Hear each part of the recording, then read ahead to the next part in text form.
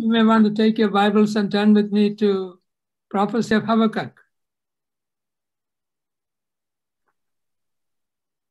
Prophecy of Habakkuk, the 2 times that we are here, that's the subject, that's the word that the Holy Spirit has laid upon my heart to share with you.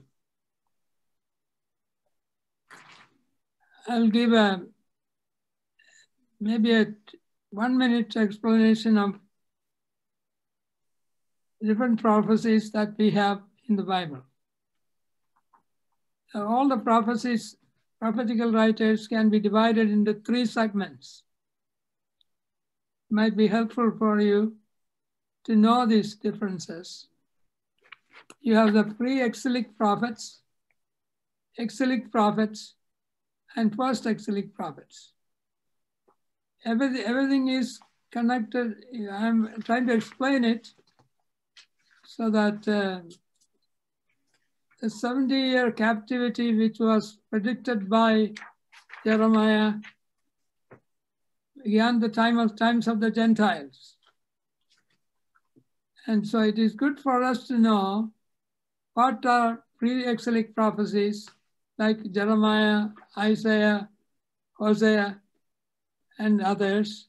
They are all pre-exilic prophets. They were the prophets who predicted the 70-year captivity of Israel. And then you have the exilic prophets. These are the prophets who prophesied during the 70 years of captivity. That is, Ezekiel and Daniel are exilic prophets. The prophecy was written during the 70-year captivity. Then you have the post-exilic prophecy. These are prophecies that were written after the children of Israel came back from captivity under the leadership of Ezra and Nehemiah and so forth. That prophecies include the Malachi and the prophets before that. So, you know, to better understand the prophecy that we are considering this evening, you should know where they are, whether there's a pre-exilic or exilic or post-exilic prophet. Habakkuk was a pre-exilic prophet. Before the Babylonian captivity, God raised him up. And when you read the book of Habakkuk, he makes mention of what God is preparing to take the people captive in the 70-year period. Some of the expressions that they use, they are not Babylonian. That's not what is used in the Habakkuk prophecy. It is primarily the Chaldeans and so forth. They are the same as Babylonians. And prophecy of Habakkuk is one of the most influential prophecy of the Old Testament. This is the only minor prophets where the words of the prophet was quoted 3 times in the New Testament. The word that is quoted there is faith. He's a prophet of faith. The first chapter deals with the test of faith. And the second chapter deals with the faith that God taught the prophet. And then the third chapter deals with the triumph of faith. it is good to have an idea of these 3 chapters and what it entails so that we may understand what this prophecy is all about. So you will find, especially in the book of Habakkuk, that the prophecy starts in an unusual way. You look at chapter 1. It starts out by saying the burden which the prophet saw. What is this burden all about? This is the most unusual way in which Habakkuk opens the chapter. What God did was that one day God opened the eyes of the prophet to see what was actually going on in the society, primarily the Jews and the Judah and Benjamin. The 10 tribes are already in captivity. They are already in captivity. But this section, the book of Habakkuk, has to do primarily with Judah and Benjamin. And we are told that the burden that he saw, what is the burden he's talking about? The burden that he's talking about is when God opened his eyes to see what was actually going on among the people of God, the Jewish people. When he saw what was going on among them, he did something unusual. He began to cry to God. You see that in the burden which Habakkuk saw. Oh Lord, how long shall I cry and you will not hear me? Now, for someone to go to God and say, how long shall I cry? At least it doesn't tell us whether he cried to God 1 week or 2 weeks or 1 month. It tells us that he cried to God for a very long period of time.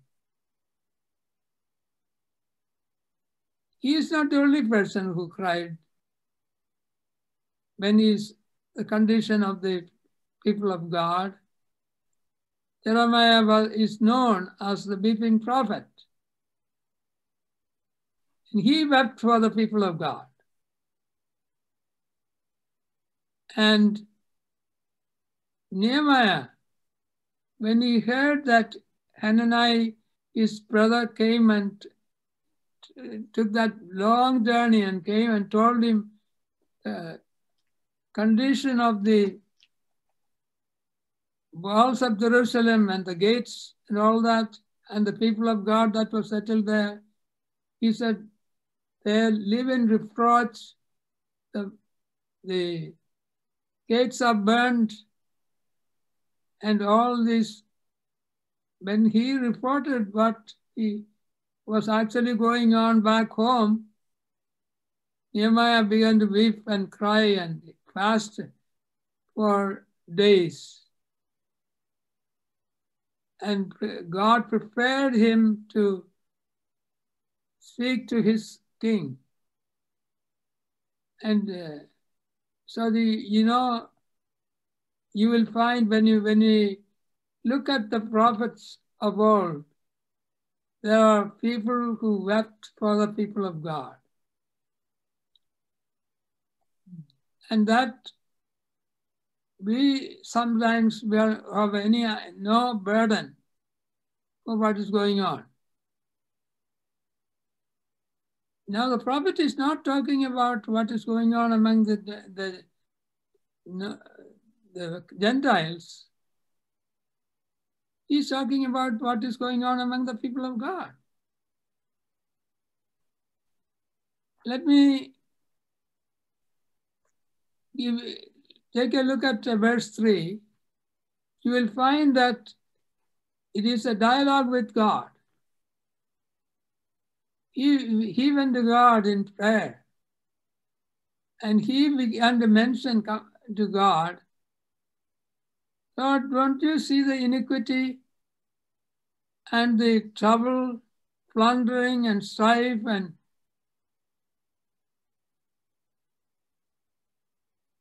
contention, injustice and paralysis of judgment, and the law is paralyzed. That was the condition, spiritual condition of the people of God. And he began to weep over them.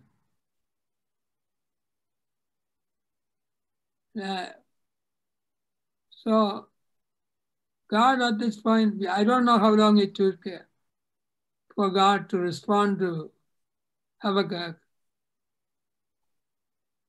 But God broke the silence. God broke the silence and said these words.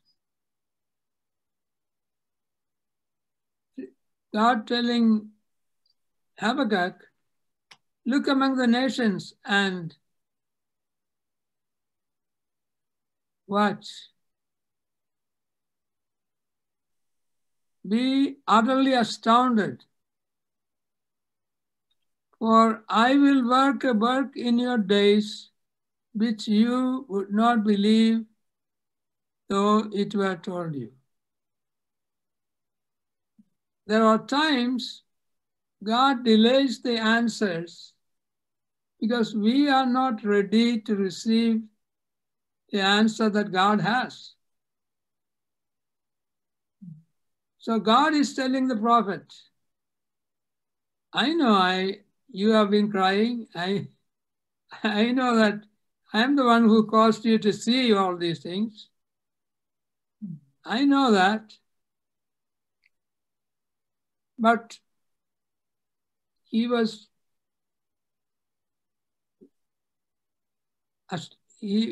God was telling him, be astounded about these things. I am doing a work in your days. If I tell you, you won't believe it. We are not ready to receive the answer that God has. So God said these words to them. I'll tell you what I am doing. I am raising these Chaldeans.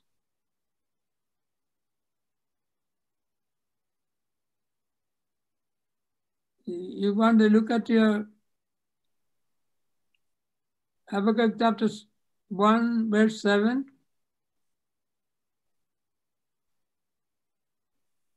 He tells them they are terrible and dreadful. Their judgment and their dignity proceed from themselves.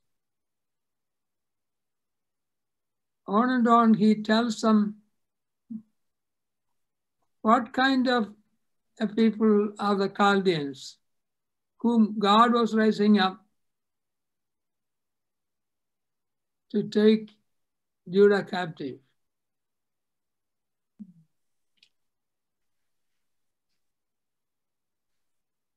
They are fierce people, we are told. They told the prophet. And the chargers charge ahead. Cavalry comes from afar. They fly as the eagle that hastens to eat. They all come for violence. Their faces are set like the east wind. They gather captives like sand. They scoff at kings and princes are scorned by them. They deride the every stronghold, for they deride every stronghold, for they heap up earthen mounds and seize it.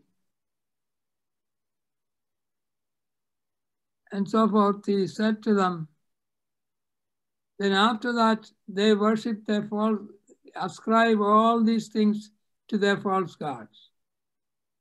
These are the kind of people I am raising up to teach a lesson to the people of God. And that actually made things worse for the prophet. The prophet stopped complaining about the Jewish Judah and Benjamin and their sinful propensities and so forth.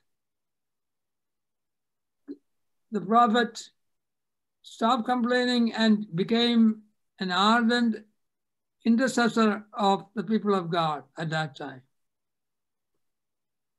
He did not want these Chaldeans to come and destroy the people of God. That's not the intent that he had. That's not what he had in mind when he went to God. But God told him, God sees what is going on. This is payback time. Whatsoever a man sows, he will reap. If you sow wind, we are told in the book of Hosea, they reap whirlwind. And it doesn't matter what party is in power at that point in time. So the prophet comes to God. The second dialogue that we have here is that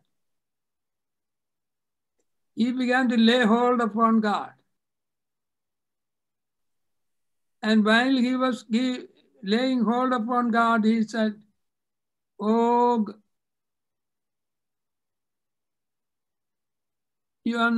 are you not from everlasting? Oh Lord my God, my Holy One, we shall not die.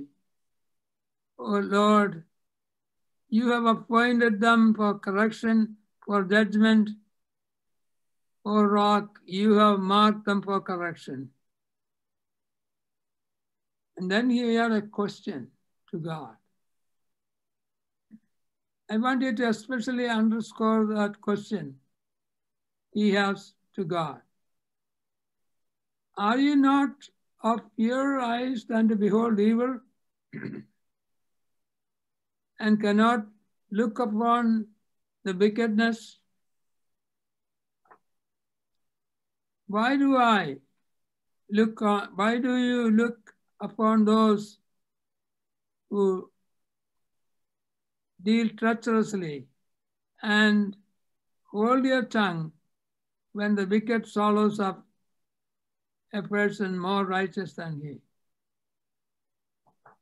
So the prophet went to God and said, God, how could you allow the wicked Chaldeans to swallow up Jewish people who are less wicked than the Chaldeans? How can you allow them to let the people of God captive and deal with them the way that it is outlined there for us?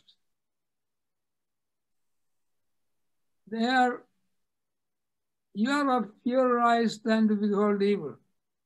You are a holy God. How can you, holy God, allow an unholy people to punish those who are more righteous than these people that he is going to use to teach a lesson to them. It makes sense. But unfortunately, when God looks at man, he's not looking at what percentage of him, of good works that he does and so forth. He doesn't call someone more righteous and less righteous, because that's not how God works. So God said, he will raise up these Chaldeans to come and punish the people of God. And the prophet didn't know what to say. He was troubled in his mind as to how that God could do this.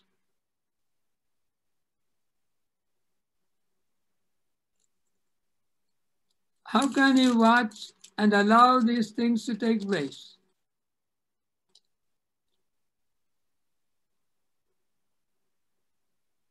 So they said,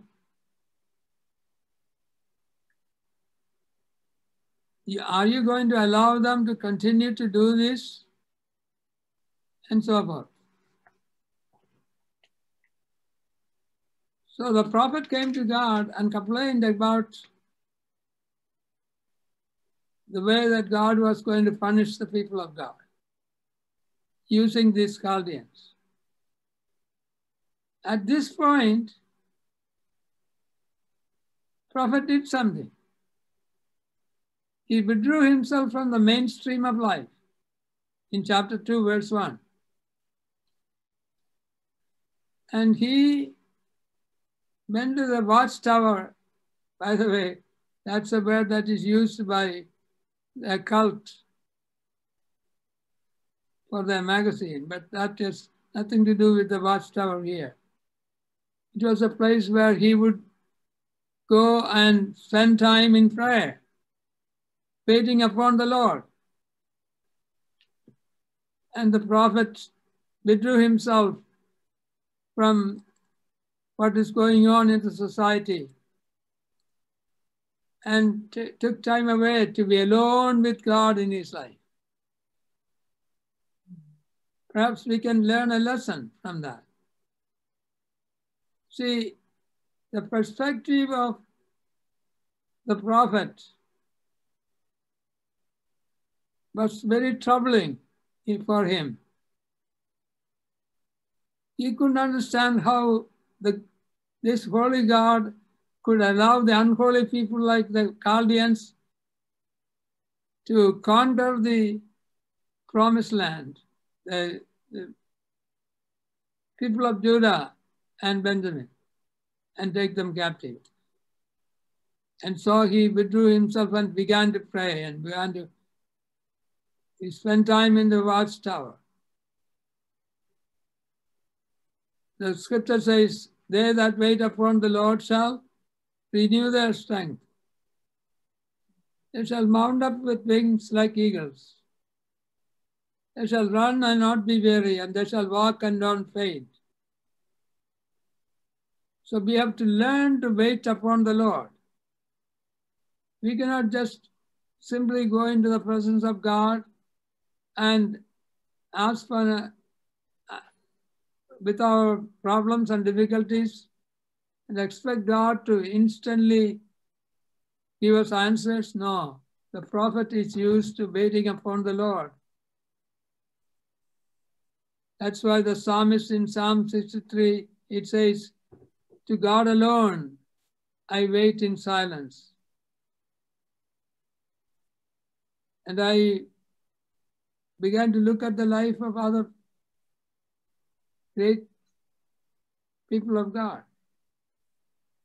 They all waited upon the Lord for a long time. And God molded their character in the silence, in that hours when he waited upon the Lord. He did that with Moses. The backside of the desert was a place, the barren place, humanly speaking, was a place that God used to mold the character of Moses for 40 years.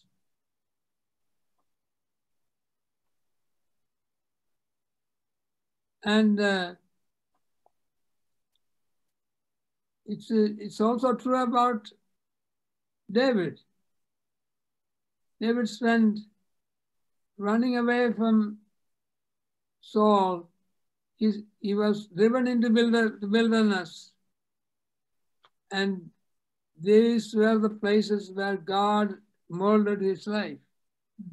That is there. And we need to understand that there are times God has a strange way of preparing people for serving him in there.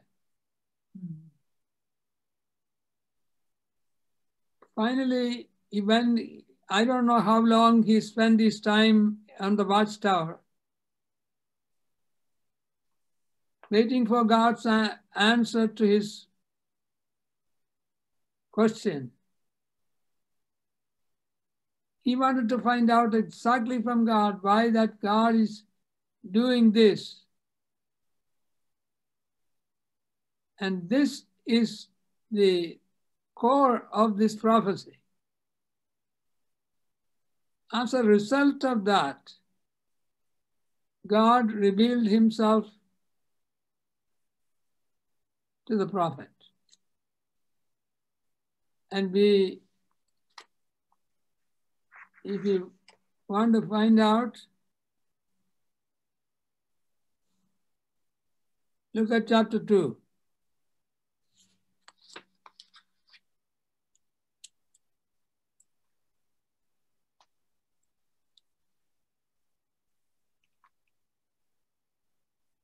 He was told to write the vision,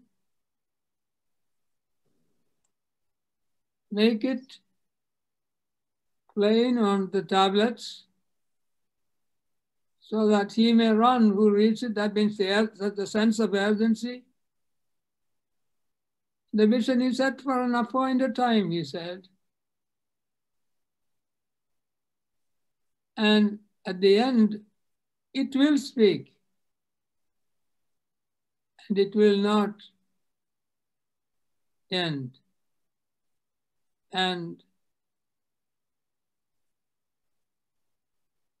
though it tarries, wait for it. Then he gives you the vision. I said that there are 3 books in the New Testament that quote from this one verse.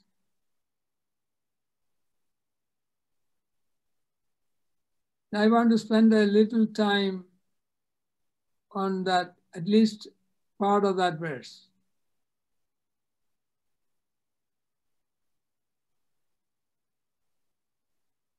I said the core of this prophecy is the word faith. So what the Lord did when the prophet asked the question, he waited upon the Lord as to how God is going to deal with this issue. And God gave a new revelation. This is what was quoted by 3 of the writers. Actually, it could all be by the apostle. First, it was quoted, by the way, in Romans chapter 1, verse 17. Chapter 1:16, it says, I'm not ashamed of the gospel of Jesus Christ, which is the power of God unto salvation to everyone who believes, to the Jew first, and then to the Greeks. Now underscore this. For in it, in what? In the gospel, the righteousness of God is revealed from faith to faith. For it is written, and then they quote the verse here, the righteous shall live by faith. That is the revelation that the prophet received. The faith, 3 places, at one of them is the gospel, the power of God unto salvation to everyone who believes. For in it, the righteousness of God is revealed. In the gospel, God reveals the righteousness of God. And what is that righteousness of God? The just shall live by faith. That is the core of the prophecy. The just shall live by faith. That's in Romans chapter 1. Then you go to Galatians chapter 3, verse 11. We read there that no flesh is justified by the works of the law, and the just shall live by faith. By the flesh, by the works of the flesh, by the works of the law, no flesh will be justified. If that was the way that we are going to come to God, we would never have, not one of us would have ever made it there. It is all by faith. I said this particular quotation is used very forcefully in these 3 places, touch the lives of great men and women. I understand that Luther, when he wrote the commentary on the book of Galatians, he especially pointed out the importance of the just shall live by faith. And that is what was used by the Holy Spirit of God for the salvation of John Wesley. Imagine the impact of that verse and that revelation to the life of John Wesley, who changed the world by the preaching of the gospel of Jesus Christ. John Wesley, the man who preached the gospel, 50,000 gospel sermons on horseback that transformed the people, thousands and thousands of people. That it's all the core of that. This prophecy is the righteous shall live by faith. The 3rd place it is quoted there, we are told, it is in the book of Hebrews chapter 10. And Hebrews chapter 10 we read, he who comes, and this is about the coming of the Lord. He said, if he tarries, do not draw back.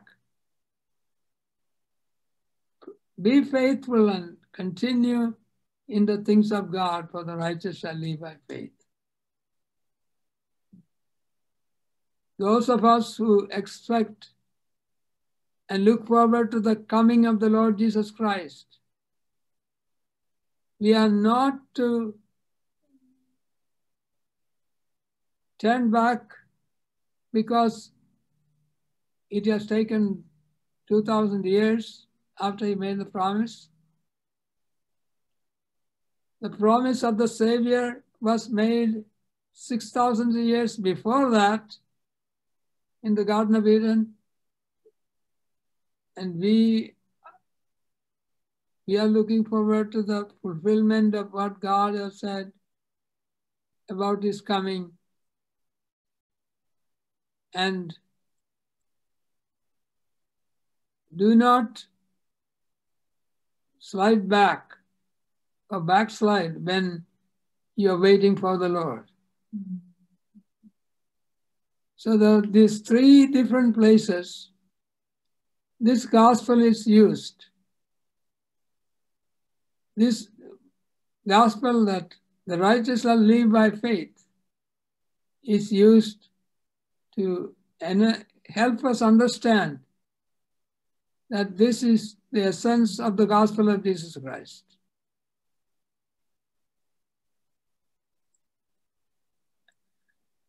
And so he told the prophet Habakkuk, the righteous shall live by faith. But I didn't say anything yet about the other half of the revelation that is given there. The other half of the revelation that is given there is this. He whose heart is puffed up with pride shall fail.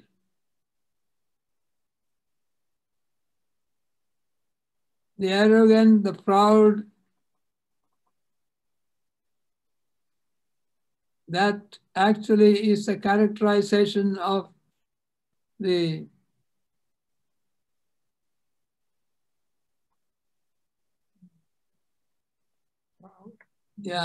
proud and the arrogant.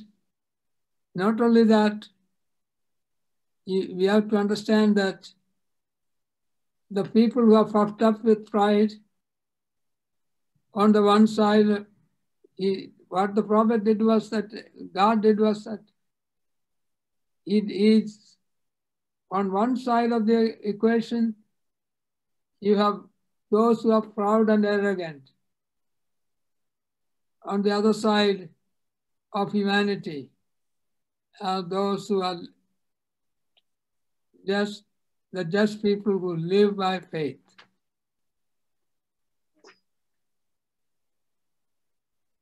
Those who are puffed up, no matter who they are, ultimately will fail. And there are three examples that I can give you about those who are puffed up with pride, how they failed. The first one is Nebuchadnezzar. Nebuchadnezzar, you will find this in the 5th chapter of the book of Daniel.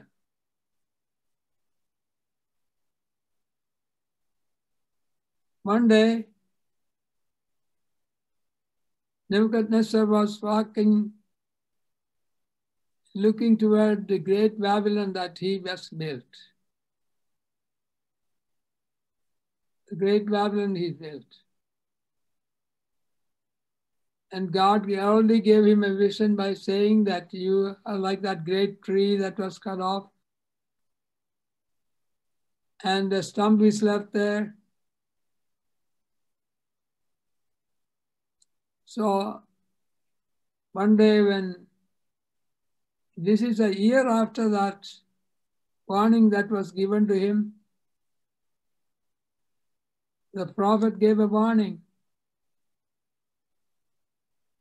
The Nebuchadnezzar could have totally, completely avoided the judgment of God. But he didn't. He looked over the Babylon that he built and he said, is this not the Babylon that I have built?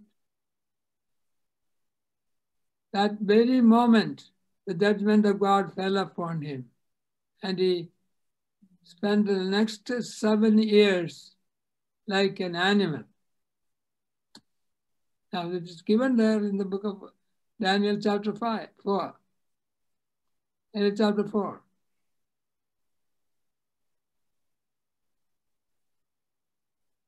His grandson, Belshazzar, he became very strong and he called for a great party in chapter 5 of thousands of his lords. And he ordered the utensils from the temple of God that was preserved there to be brought so that they can drink wine in it. And while the party was going on, when he violated all these principles, a hand appeared right in front of him and wrote, Mene, Mene, Tekel Parson.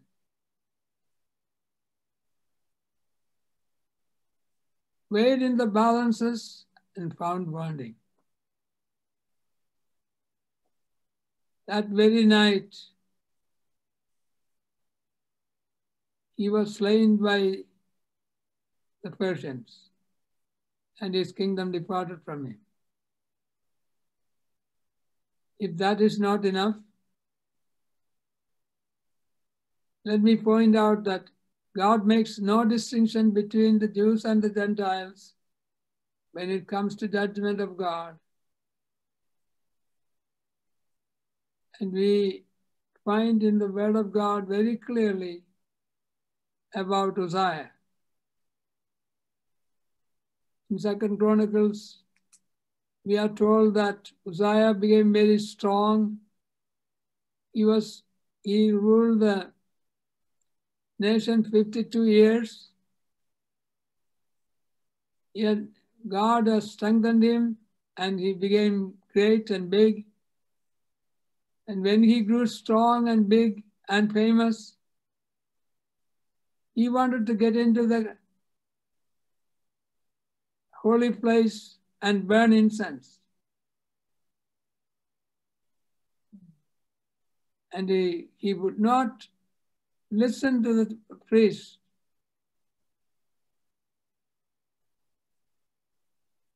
And then he was told, it is not for you, Uzziah, to burn incense. It's only for the priest. And he broke through them and tried to get in to burn incense. And at that very moment, the leprosy broke out on his forehead. And he was taken into a leper's house and died as a leper.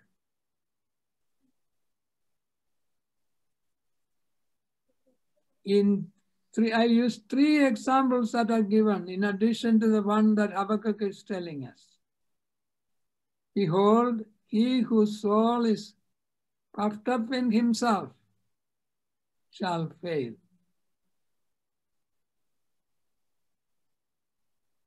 Whatsoever a man shall sow, he shall also reap. If he sows wind, we are told, they will reap whirlwind. God is not mocked. Whatsoever a man shall sow, he shall also reap. So that is the vision that God has given. When this vision was given to the prophet,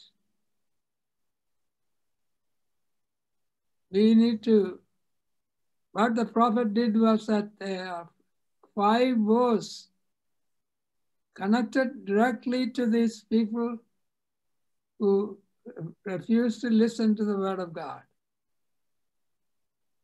refuse to understand what faith is in their life. And we can learn from that.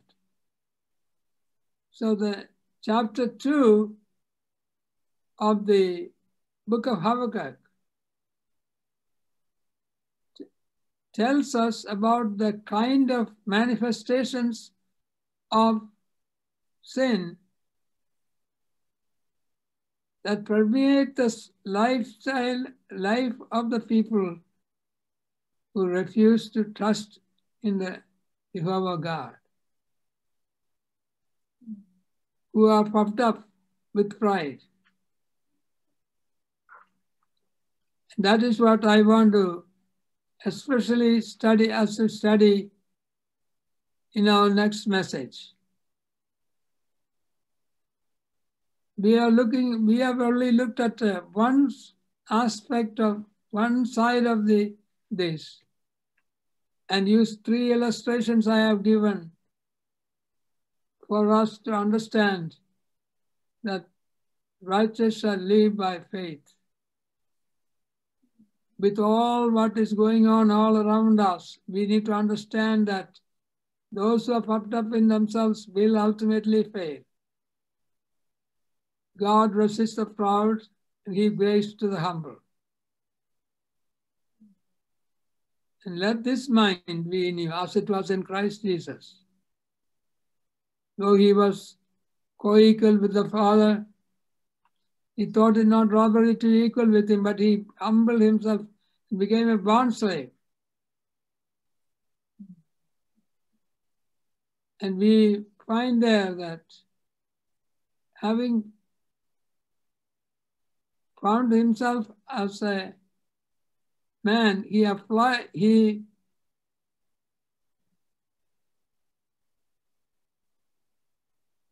can turn to the passages, but he became obedient even to the death of the cross.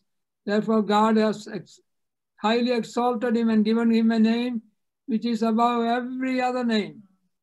And at the name of Jesus, every knee shall bow and every tongue shall confess that Jesus Christ is Lord, to the glory of the Father. May God bless these thoughts to our hearts this evening. The righteous shall live by faith. Abraham believed God,